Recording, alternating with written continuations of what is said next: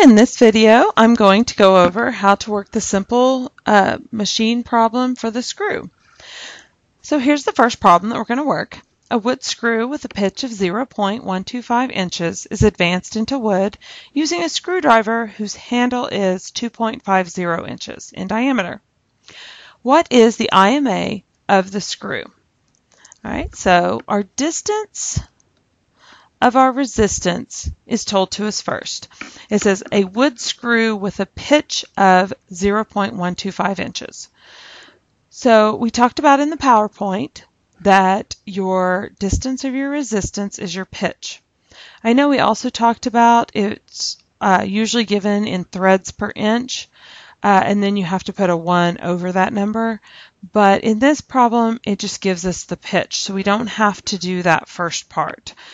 So that is 0.125 inches.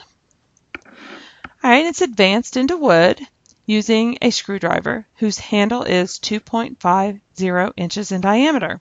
So remember, your distance of your effort is going to be your circumference. So that would be pi d. All right, so we're going to leave pi, and the diameter of that screwdriver says to be 2.50 inches. Okay. That equals, now I don't have a pi button on my calculator, so I have to actually type in 3.14 times 2.5. So my answer is 7.85 inches for my DE. Right, so IMA equals, right down here we look, distance in over distance out, where distance in is also effort over distance out, which is resistance. So I plug in the numbers.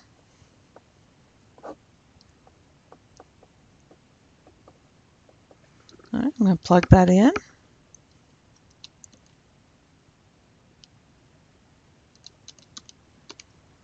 Right, and I get 62.8 as my IMA. So IMA equals 62.8.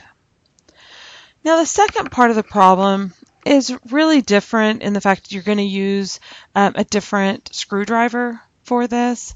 So you're going to have to use your distances again. Your distance of your efforts can be a little different. What makes it the second part of the problem is the fact that you're using the same type of screw again. So it's still going to have the same distance of your resistance. It's going to be the same type of screw. But for my distance of my effort, notice it says what is the resistance of the wood if 20.0 pounds of effort is applied to the wood screw using a screwdriver whose handle is 0.750 inches in diameter. So now the handle's circumference is going to be, again, still pi d. So it's pi times 0.750 inches, which is a much smaller screwdriver. So I say 3.14 times 0.75 equals 2.355 inches. Okay. So it says, what is the resistance of the wood if 20.0 pounds of effort? So that means our force of our effort is equal to 20.0 pounds. So our force of our resistance is what we're trying to find.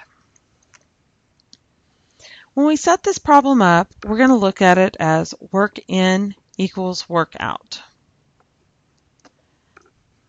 Right? So we know however much effort we put in has to be the amount of, or the amount of work we put in has to equal the amount of work we get out.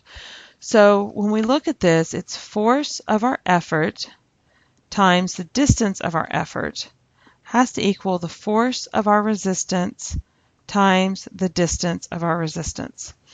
And I know I spent a lot of time in the PowerPoint talking about how the efficiency of a screw is so low and that we really want it to be low because whenever you put a screw in something, you really don't want it to come out. And when it does start unscrewing that it's really annoying. And a lot of people will then put Loctite in it to add friction to it.